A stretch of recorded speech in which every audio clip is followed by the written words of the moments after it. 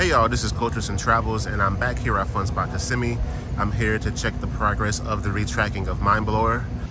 All right, so this is where we first saw the track the very first time. You can tell that some parts have been moved, and they're actively adding them to the coaster right now. For a while, there was really no activity, but now it's good to see there are workers out here. Finally, getting started with the reconstruction of the tracks.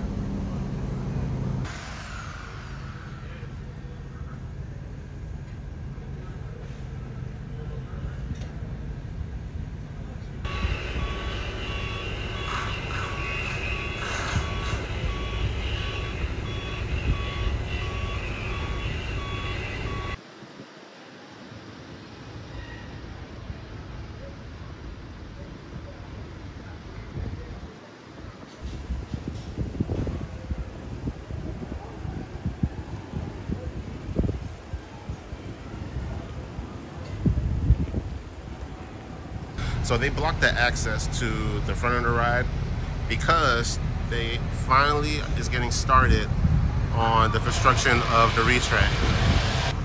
Hopefully my camera can get this, but they started from like the middle of the bottom of the drop and they're all the way now at the bottom with the retrack.